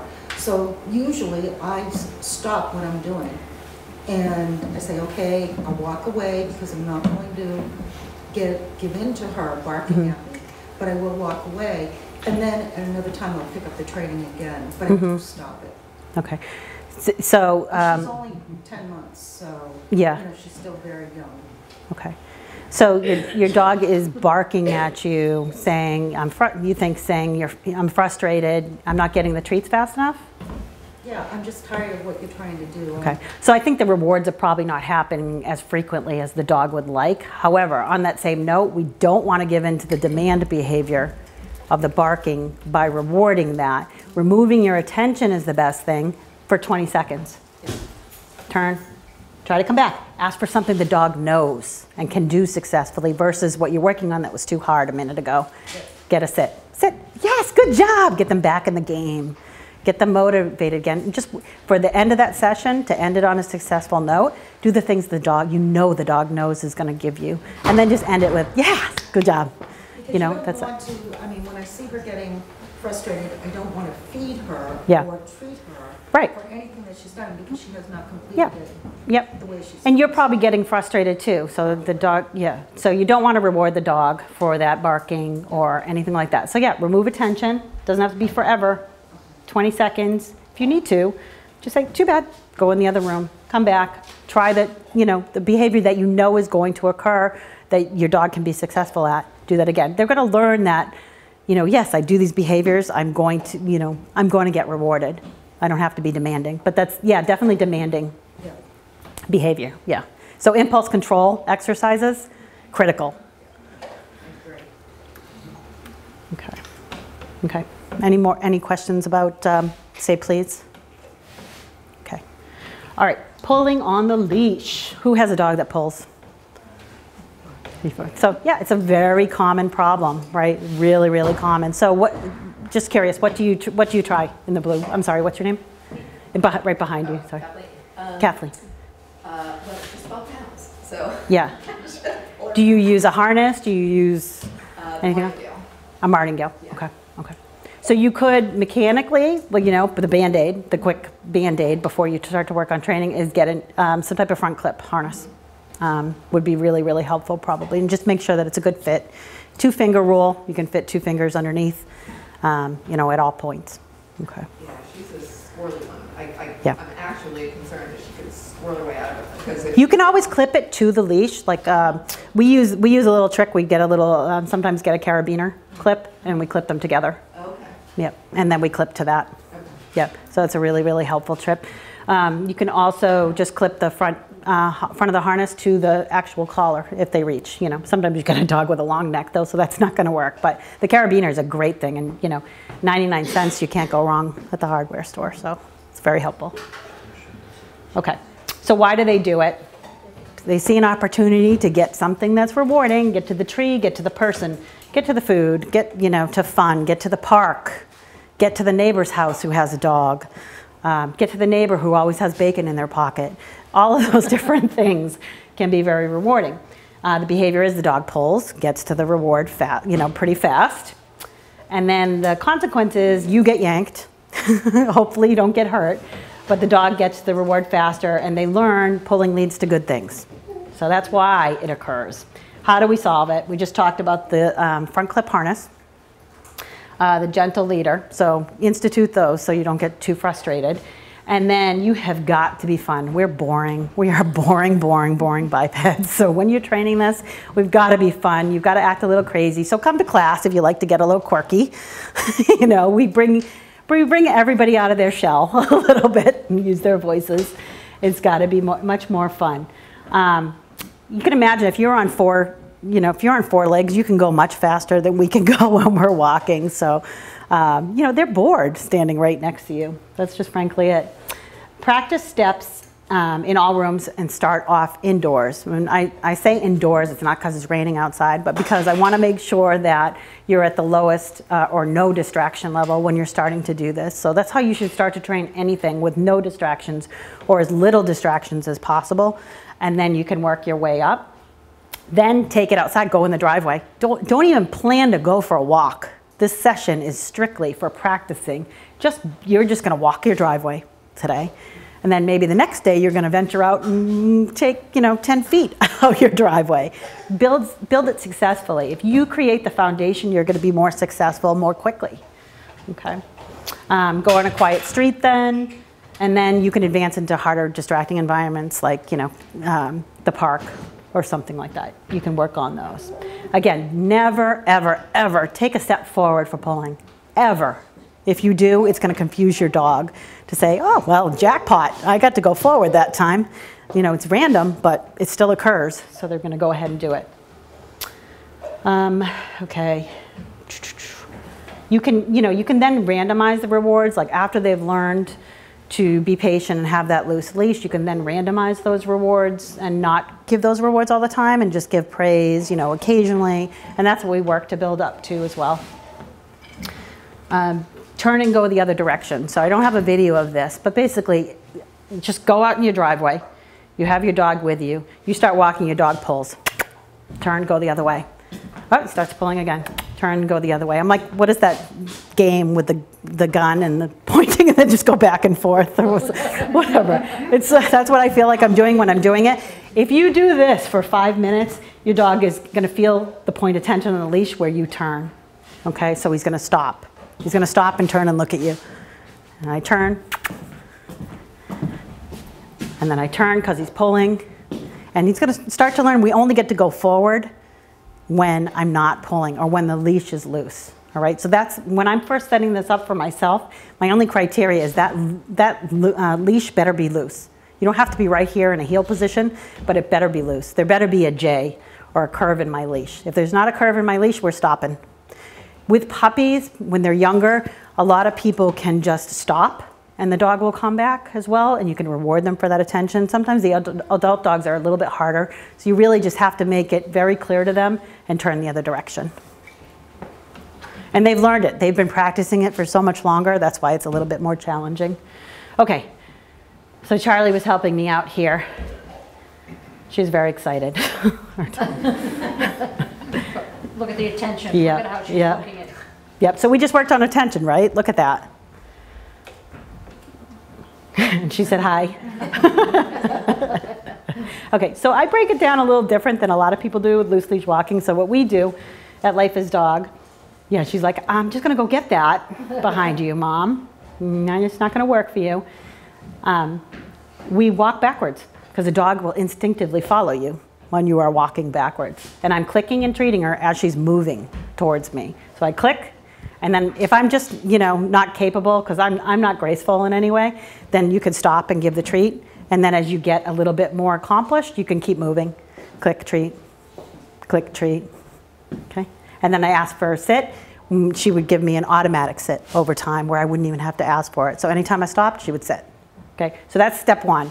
You practice that indoors, practice that in your driveway, practice that in all different locations, all different rooms of your house. You're gonna look like a crazy person, but it's fantastic. It's gonna really, really work. Has anybody ever tried that technique? Okay. Okay, so phase 2 and phase 3. So there's only 3, so I'm not gonna have you doing cartwheels with your dog or anything like that, but you're gonna do a little bit more work. All right, so after the back, you like that, huh? After walking backwards, we're gonna go sideways. So the dog is gonna be coming with us. Click, treat, sideways, click, treat, sideways, click, treat, okay? And then the final stage is after we practice that, it's gonna be really easy now because this dog is like, she's crazy, I gotta watch her. Which way is she gonna go next? As soon as I turn, she's gonna stay with me, okay? Again, I'm not graceful, so please be nice to me.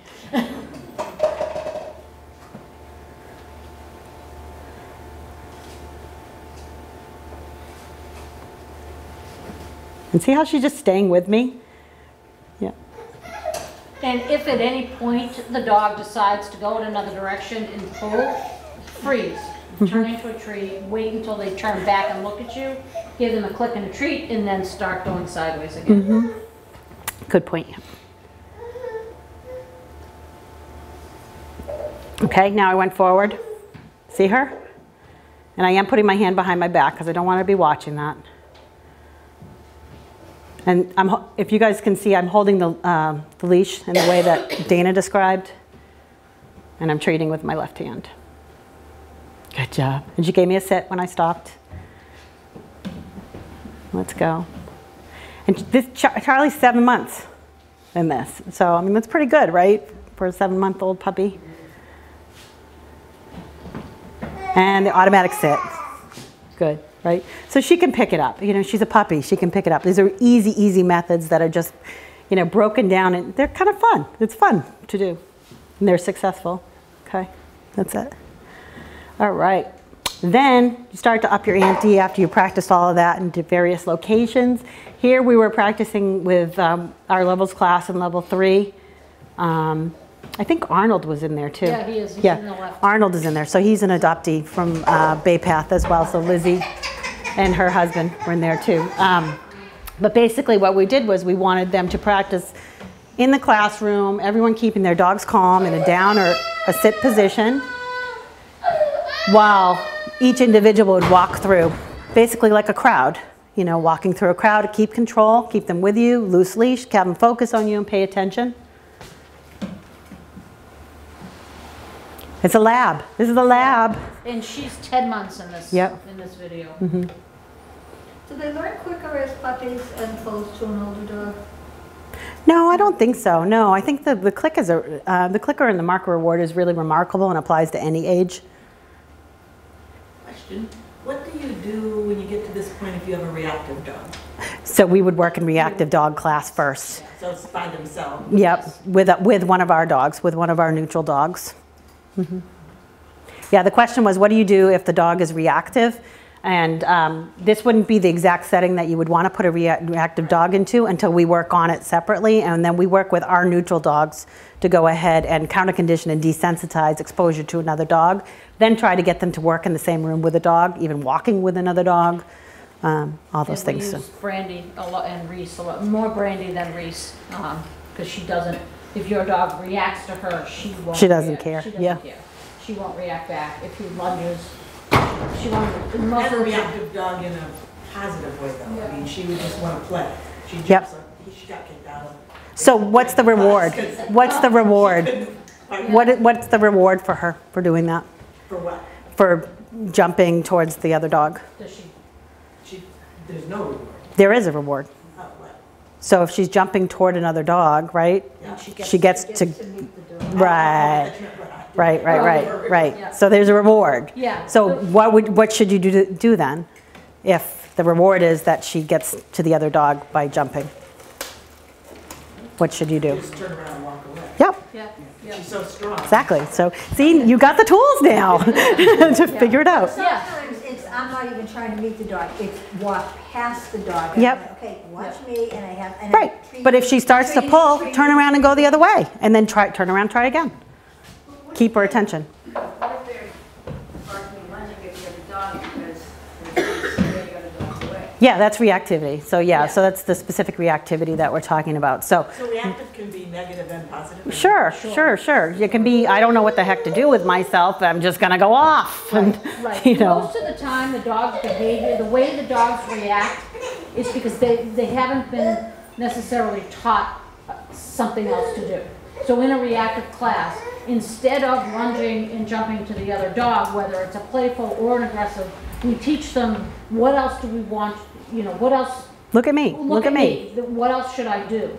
So in that situation, they see another dog, their immediate response is going to be to turn and look at mom or dad and say, what do you want me to do? And that's what we teach you in the reactive class. Again, whether it's a vicious reactive dog or just an overexcited dog that wants to play. You know, and either one can get you into trouble. I went into a dog park once with both of my dogs. One of them is higher energy, just a little bit more of a spaz than the other. And I wasn't really paying attention. I just opened she was so excited when I opened the gate to the dog park that she got attacked. Okay, so entering into that excited state in another group of dogs that are already been established, they've been in there for whatever long, they didn't like that excitement and they retaliated to her. So it doesn't matter whether it's an aggressive excited or a playful excited, it's gonna get them into trouble.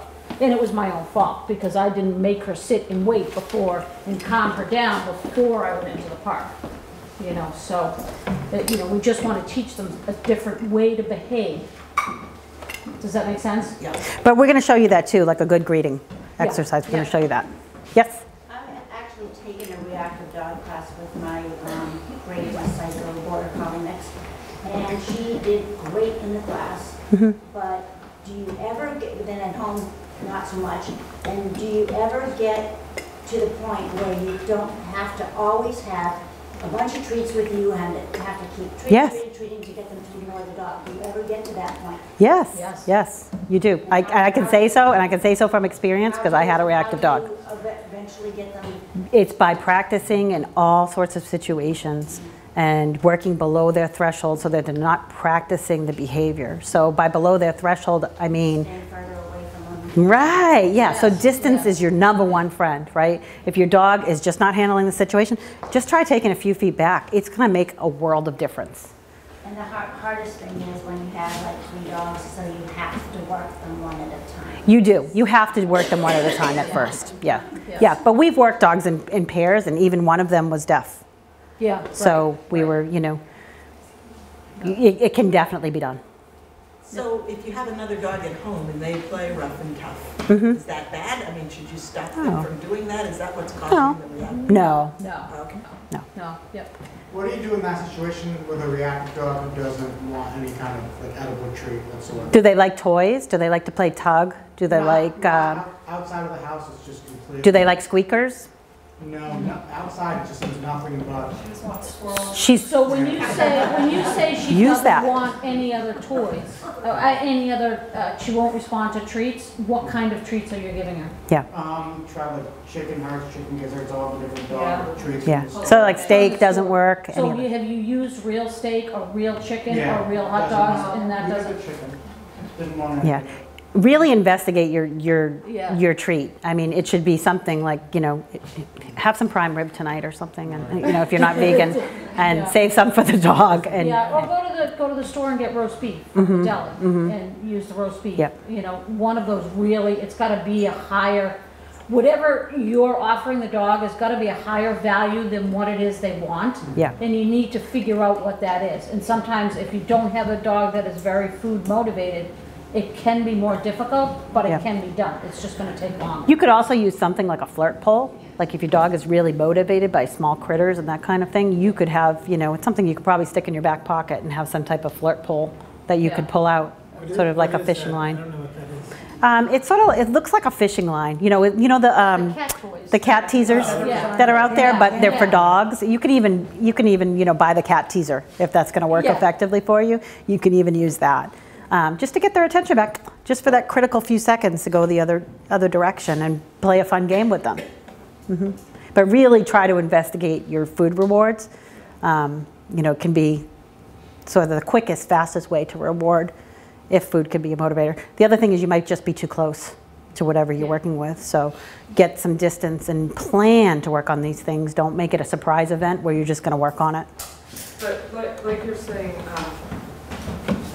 that I think like working on it in the home, and that's a point that we've learned with the shelters, like the work, you gotta work and you gotta get the attention like in the house before you go out in the world with all the squirrels and dogs and everything else. Like that's the best thing you can do. And you know, at the shelter, there's so many distractions, and the best thing we can do is just work on getting the attention. Because once you get that, once you connect that, in your house with no distractions or in a room or wherever, if you don't have that, there's nothing. You can't stop anything else. Chipmunks, dogs, squirrels, trucks. Like you need to, you know, work on that. But I can say just doing it in the shelter environment, which is not a home, but it makes a world of difference. Just being able to get their attention. Yeah, and as soon as your dog gets to that aha moment where they say, "Oh, mom or dad they're more interesting than that other thing," it's going to get progressively better every single time. But once you get to that, it's getting to that aha moment. So you need to figure out what's more motivating to your dog to pay attention to you than that other thing. So my 2 dogs are hunting dogs. They love deer. We go hiking before I was on crutches, whatever. Go hiking all the time. They see a deer, a squirrel, a bird, or whatever, and they're going to take off. They take off 9 out of 10 times. I can whistle and they'll come back to me. They'll turn around and come back to me. But I got to that point where every single time they came to me, they got a reward.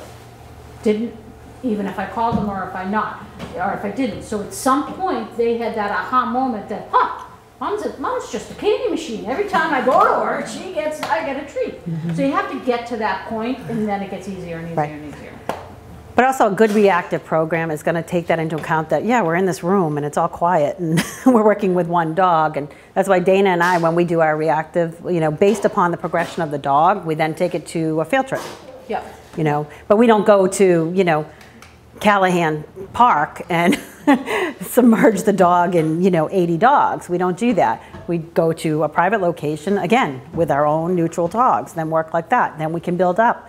We have some that we can then take to, you know, Galani Park or to Cushing or various or their neighborhood, if the neighborhood is where they're having the most problems. So it's got, your program has to be a little bit individualized, but again, it is about practicing in all those locations. And touch and targeting is part of your reactive? we do, yeah. Any tool that you can get, a sit, a touch, a trick, anything that you can get to get them to focus and be with you in the moment versus being ready to, you know, be defensive towards the other dog or to react. Because it's worked for them for so long. They get big, they get barky, they blow up. Typically, the other person goes away. You're dying of embarrassment, and the other person goes away. You know, I've been there. I felt that way before I have the knowledge that I have. I felt that same way. It can be done. I mean, I can tell you that. I know. I know from experience that it can be successful. So I have sort of a twist to what we were just talking about. So you have a dog that's, you know, very friendly, very good. You're out on a walk, and you encounter an aggressive dog. What is the best thing to do? Turn and go away. Happy tone, go. Yeah, on or off leash that you encounter the aggressive dog. Well, I was thinking even on a leash, but you know, I don't want her to get afraid of other dogs. Yeah. I don't want to make her, let her see my fear. So let me just say the question again. Yeah. All right, so let me just repeat your question. So if there is an aggressive dog approaching you, so you mean you've had experience with this dog being aggressive before, barking, that kind of thing, and you don't want your dog to become afraid of that other dog, but you don't want to be around that other dog, what do you do? So just happy tone, let's go the other way, go the other direction, cross the street, be happy, pretend there's nothing wrong here, there's nothing wrong, and just, you know, mostly what you have to do is you have to calm yourself. Yeah. You have to, but we teach, you know, that's what we teach in class too, is we don't forget to say, hey, let's just take a breath, breathe, because they can feel the extension of your arm on the leash and that you're tense, and they can pick up on that. They can pick up on all that, your feelings. Your first response is, oh my word, look at this dog coming, and you get tensed up. Yeah. And that tension goes to the dog, like Nancy said. But if you just say, okay, come on, let's go, and take a deep breath and turn in the other direction, that tension is going to leave because now you're walking away from a crazy dog that's lunging, you know. So it is very important to kind of take that second and take a deep breath and just walk in. Or step to the side, get attention, okay, sit. Oh, what a good dog, what a good dog. Let them go by.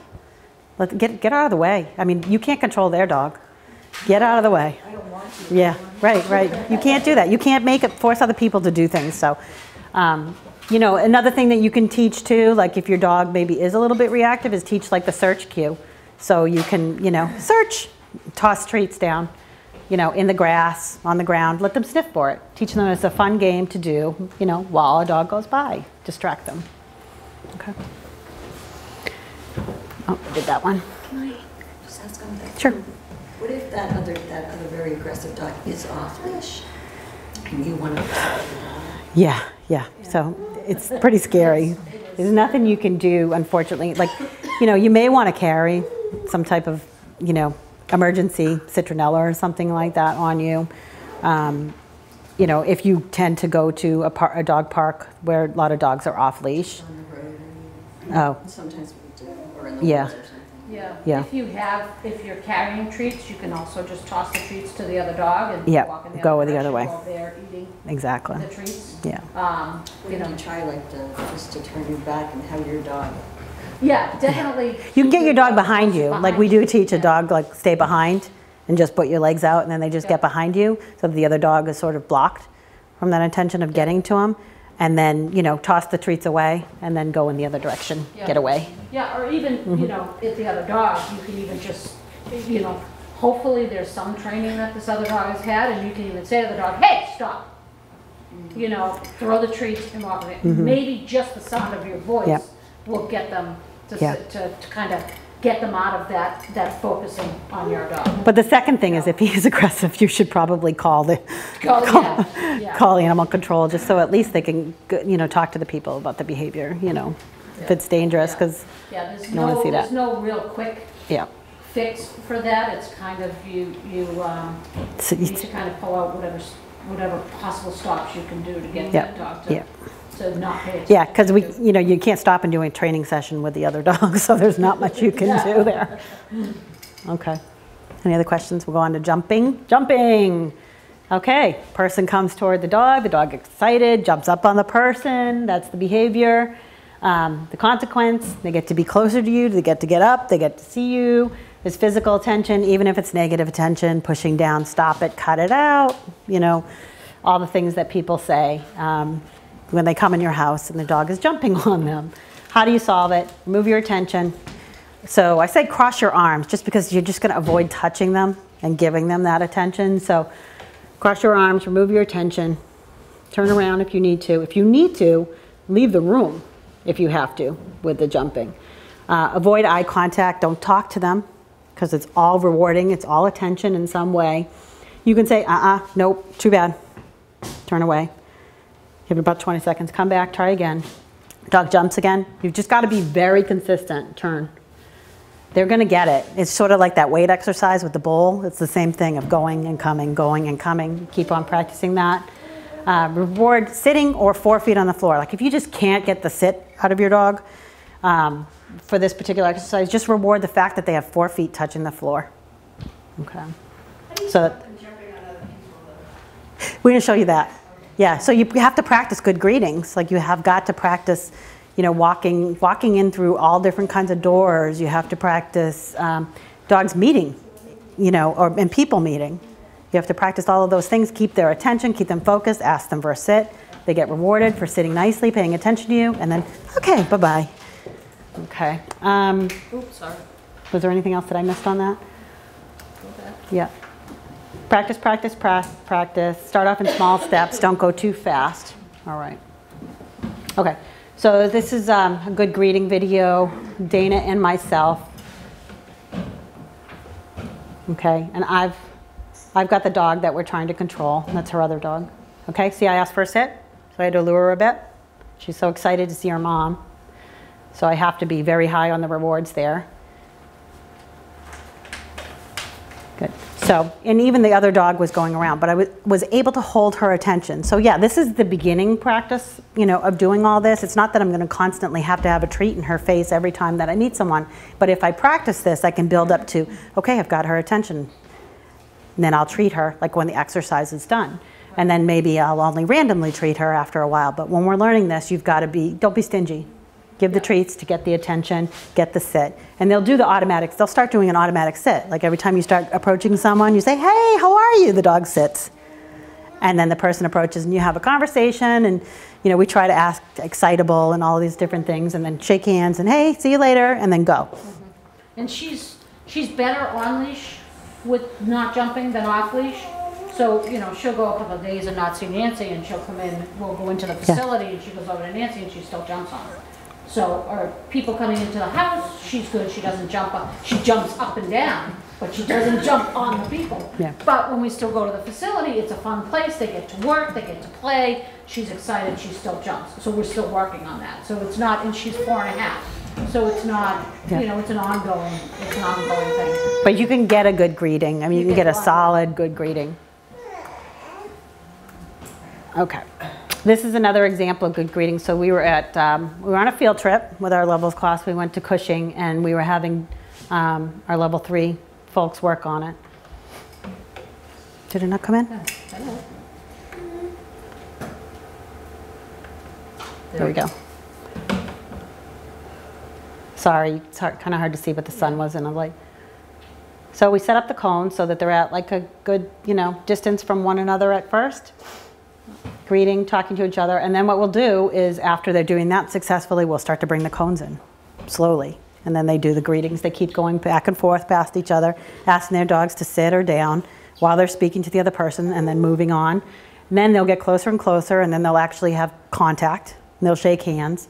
And then eventually they get to the point where the dog is sitting and you say, can I pet your dog? And if the dog doesn't get up, you go ahead and pet. The other person's keeping focus and keeping attention of their dog, rewarding for staying there, and then move on. So all of those interactions are covered. So we've got a dog, a person, petting to, you know, inhibit the jumping. So that's what we do, is practice good greetings doing that. And then we practice at the doors and the gates as well. So I'd be entering, Dana would have her dog on a leash, and she would ask her dog to sit. I would be coming through the door. If the dog somehow had the opportunity to jump up and come towards me, I just turn around and go back out. But Dana is going to physically be trying to keep her dog's attention, sit, rewarding her for that. And as I'm coming in, rewarding her for staying there. Again, when you're working on this in the beginning, don't be stingy with the rewards and the marking for good behavior of sitting there, because that's most important. That's going to build it up for them to stay there longer and not get up. And then, you know, by practicing it with me, I know I'm going to turn around and go back outside the door. Don't choose to practice it when somebody's coming over randomly, because they're not going to know what to do, and they're going to reach for your dog, and it's going to be rewarding. So you have to set it up so that you can practice. Yeah, and a couple of, you know, to answer the question is what happens when you have company coming over to get them to stop. There are a couple of things. You can have a bucket of treats as your company walks in and toss the treats on the floor, so the dogs are paying attention to the treats as opposed to the person coming in. And the excitement, the initial excitement is gone by the time they eat the handful of treats or kibble or whatever. Or the doorbell rings, have a leash near the door. Put your dog on a leash and step on the leash while you're letting your company in. If you're stepping on the leash and there's not a long, you know, you don't give them a lot of room, the dogs can't jump. Yep. Okay, so they're gonna eventually learn that the behavior is not to jump and stay on all fours, and that's when they get the attention. Yeah, good. That's a good point. So the leash too, you know, you're not yanking on it, you're not pulling it. So, you know, you can be approaching someone or at the door, letting someone in, and just lie the leash down and step on it to the point at which they could just sit up, right? So you're not holding them down physically or anything like that, just the point that they can sit up, and then they try, but they can't jump.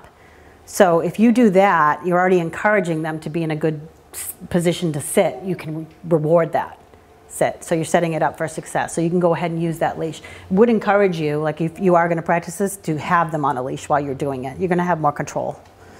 What happens if you have your foot on the leash and the person comes in and you've been rewarding them, and as soon as you let them go, they go right to that person and start jumping on you? I wouldn't have let them go yet. I wouldn't let them go, yeah. Nope.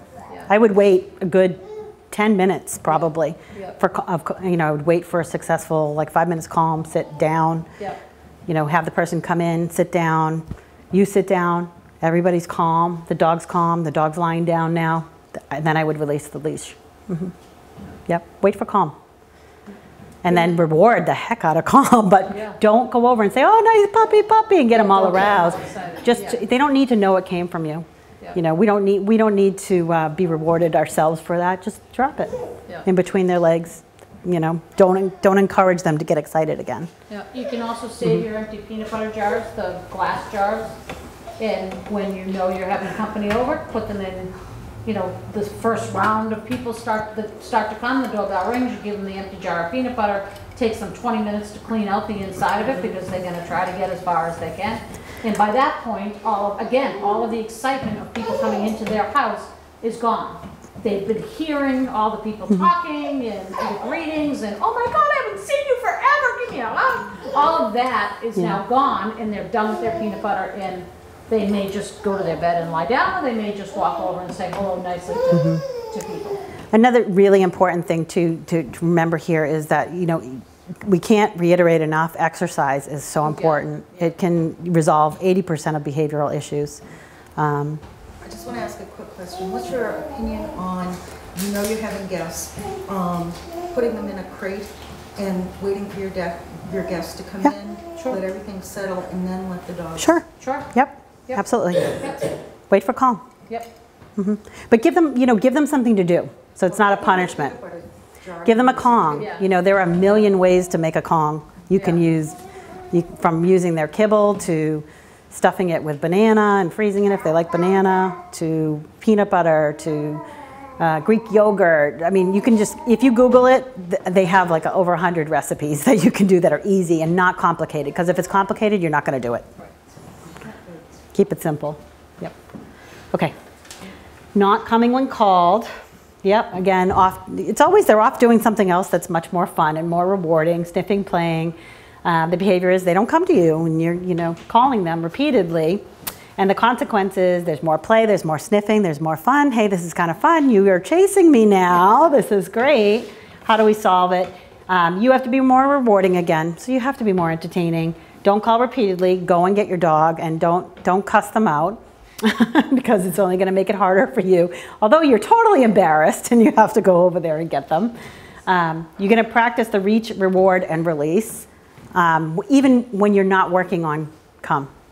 Okay, so you're just at home, you're in your kitchen. You just go over and they've got their collar on and you just reach, grab the collar, hold on to the collar, give a treat, and let them go. Okay, that's it. So when this does occur, like if you ever need to go, your dog is playing, but you need to go get your dog, don't ever call your dog to you, by the way, if they're playing, because you're just calling them away from something that's fun. So it's negative. And so you need to go get your dog, you just reach, you know, and you're able to clip them. It doesn't become an aversive thing like the fun's gonna end by doing that. So by doing so without putting them actually on a leash, where you're just grabbing the collar, treating, and releasing, they're never gonna instinctively think that the fun is gonna end, so that they are going to come to you without this game of, okay, I came to you, but now I'm gonna run away when you reach for me, and go back to the fun. Start off in small steps, don't go too fast, that's okay. And like I said, never call your dog to do something negative.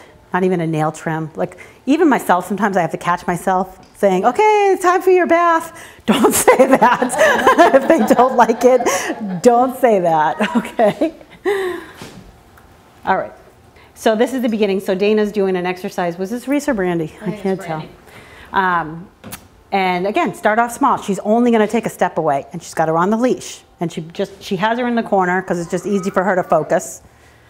And so, go ahead and play that. Yep. Charlie's watching, she's learning.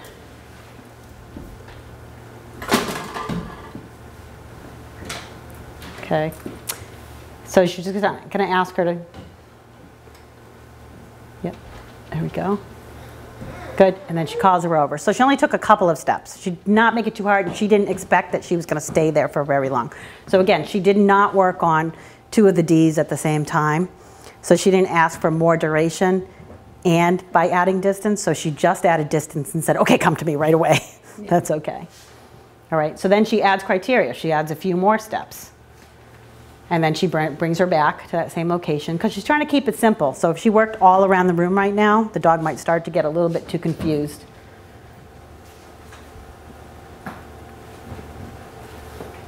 Yeah, if they get up, just ask them to sit again. And I'm asking her to wait. I'm not asking her to stay. So there's a difference between wait and stay. Charlie wants to come. Yeah. Good. Okay. So work at the dog's pace. So if she was having trouble with 5 feet away, go back to 2. See how she does there. Build up upon that. We have, you know, sometimes we have another student in class, and she couldn't get to 10 feet. She had to always go back to, you know, like 1 foot or 2 foot, you know. But the thing was, she kept on attempting that 10 feet over and over again, which was only frustrating her and frustrating the dog versus going back to the simple and then building up. Okay, let's just go for 2.5 feet now. Let's go for 3. And she was able to build that by saying, hey, slow down, slow down. I know you want to get to the goal, but let's get there, you know, slowly and surely. Okay, running recalls. So use a long line, especially since you're going to be taking this outdoors. So get them used to that line because you want to be able to have some control. You can also use someone else to hold them back, and this induces drive. So, you know, the other person would be sort of just holding, not physically impeding them, but just holding them back on the chest, holding the leash, and then you would be enticing them to come to you, running away. As they're coming to you, you click, right? And then you continue running and give the reward. All right, so we're trying to get the drive to come to us. So by holding them back, there's that resistance. They want to get to you. They want to, again, the opposition reflex. They want to get to you. Okay. Yeah. Can you just show that one more time? Because it's pretty quick. Okay. So I ask her, wait. I start running. Again, I'm not graceful. Okay. wiggle bump. Okay. The other thing you can do, if you don't have somebody else that you can practice with to hold back, is you can use like this column. You take the long line and you wrap it around there, right, halfway. So you got it halfway, the dog is here. And you do the same thing. So you keep the tension, and then you say, you know, Reese, come. And you start going, release the line, click as they're coming to you, and when they get to you, you take a few more steps out and give them the treat. So you can do that outside too, if you have a fence, chain link fence, anything like that, outdoor areas. So you don't have to have somebody else that you have to practice with.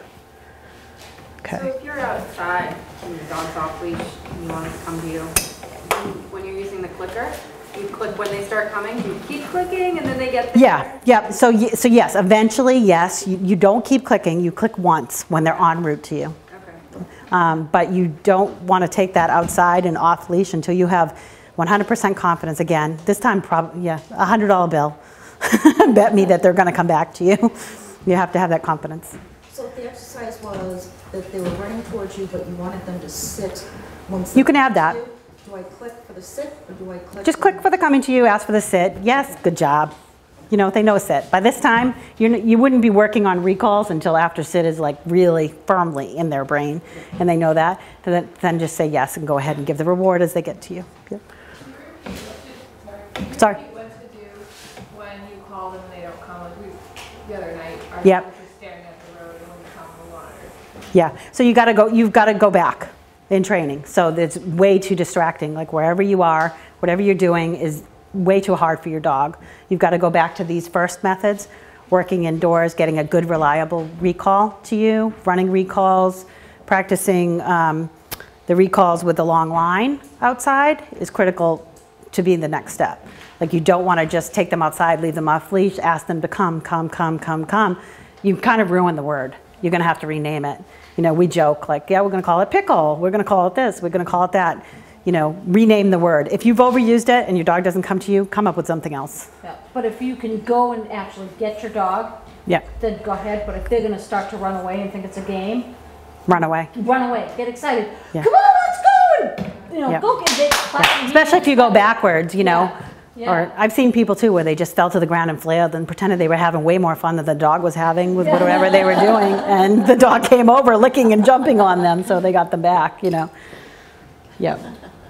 The other thing too is you can create an emergency recall, which would be strictly for emergency. You would not want to use it unless you absolutely had to.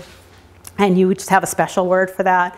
And they get the biggest jackpot for coming to you. And you start off with just the same things, like the small steps, you know, for a little bit away. And they get huge jackpots with that command. So if my emergency recall was pickle, you know, that I was going to say at the dog park that I need the dog to come to me, I would jackpot him for that. And then I would only use that in an emergency or every now and then to get him away, because I really want him to have that, boom, I'm running right back to you, you know, permanently. So that's different than when you're trying to get them if they're playing? Yeah. When you said Yeah. that if they're playing, you don't want to interrupt it when you say to come? If they're playing, you don't want to ask them to come, right? Because you're ending something that is rewarding for them, and they're going to sort of, you know, say, I don't know about that. This is much better, and you're going to end the play. Go and get your dog. Make it a good thing and treat them. So what I would do to build that up is I would just walk during play. I would walk over, do the reach, reward, release, right? And let them go. And then do that again during play. Reach, reward, release, and let them go. So it doesn't mean every time you go and get them that the play is going to end. It just means, hey, I'm just checking in with you. Here you go. All right. Go ahead. Go play. So the emergency recall would be used if there was a fight. If a Yeah. fight started, or they were going to run out into a busy street, Yeah. or they were going to Yeah. knock a kid over. Yeah. So, you know, they were just so excited to see this, you know, a toddler coming towards them. But, you know, for a parent or the toddler, that's going to be a scary thing, even though the dog just wants to lick the ice cream off his face.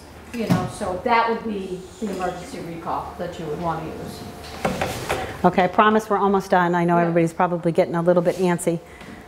This is distance. Yeah, so this is a distance recall, but this is indoors, so this is downstairs in our facility. So she asks for the weight.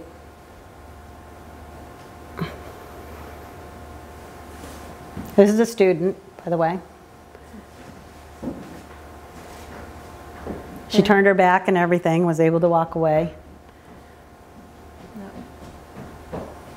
And Gunner was a rescue, an older rescue that had no impulse control at the beginning.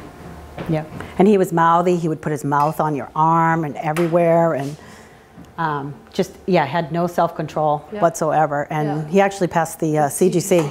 Yeah.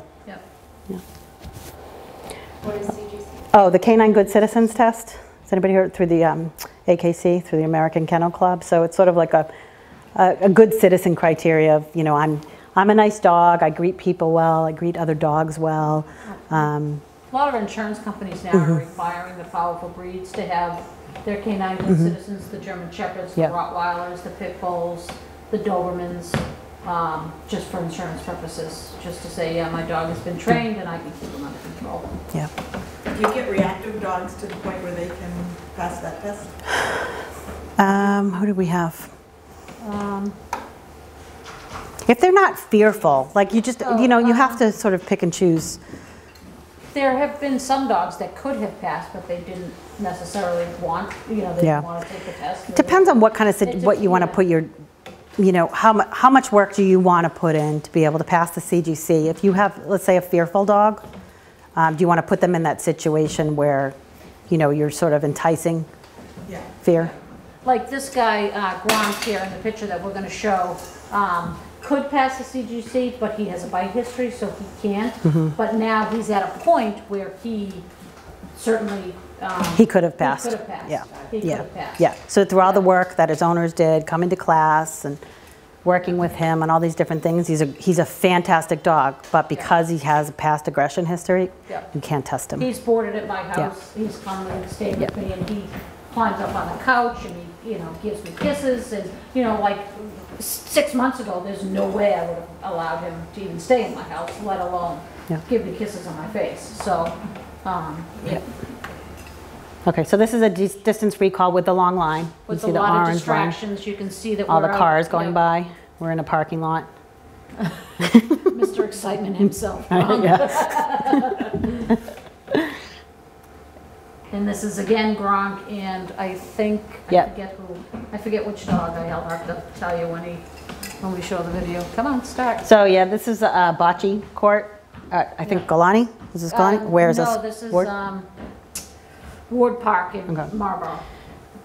So yeah, so they had them both staying all the way at the other end, no line. Yeah, we put them there. We walked away, and they came. You know, and they didn't go to play with each other either halfway through. They just they came to us. So we would work on those distractions in class, like putting things out, putting food down, put a big fat bone down, and see if they would come to us and not divert over to go to those objects. Right, and there's a soccer game going on. You can't see, but there's a kids' soccer game going on there as well. Okay. Okay. Well, yeah, come join us if you like. You know, it's a lot of fun. You can get help on your specific areas. So the classes are great. It's levels. It's almost like a gym membership. So these guys know from Baypath too that you pay like a monthly fee and you come to as many classes at your level or below as you like. So for instance, there's like level 1 classes 4 or 5 times a week. You can come to all 5 classes if you want to come.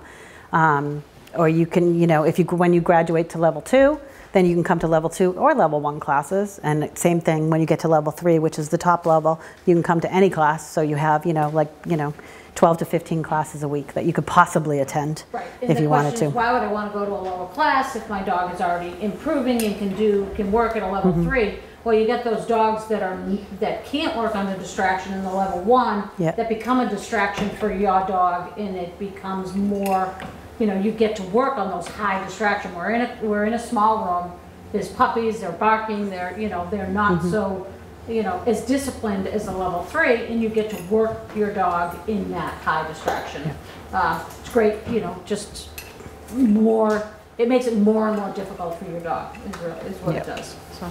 Yep. So, and then we offer private training programs too. If it's just the group classes is not something for you. And there's different modifications. First of all, we train your dog. We could do that. We train you. Now we could train you to train your dog. So there's different variations to what can be done. So. Do you have any therapy dog classes ever? We don't, but CGC is the first test for therapy. Yep. Yeah. Do you have, in your group classes, can children come with the adults? Is there an age limit? They can. So if they're under, I think it's, if they're under 9 years old, another adult has to come so they can physically be sure that someone's watching them. But if they're 10, they could go by themselves with the dog? With you, yeah. A separate, like whoever's handling the dog can't be watching the, you know, young adult. Yeah. Okay. Next one. Okay, yeah. So, I mean, the only thing to do is, you know, once you get into training, that kind of thing, just decide what, you know, set yourself a goal and say what you're going to do first when you know, can enjoy your dog in new and improved ways, and you can come talk to us about getting started. And, you know, as an added benefit, we do discount for Baypath for private and training and group classes as well. Yeah. So. Anybody have any other questions? We just finished on time, sorry. That was a lot. Do we have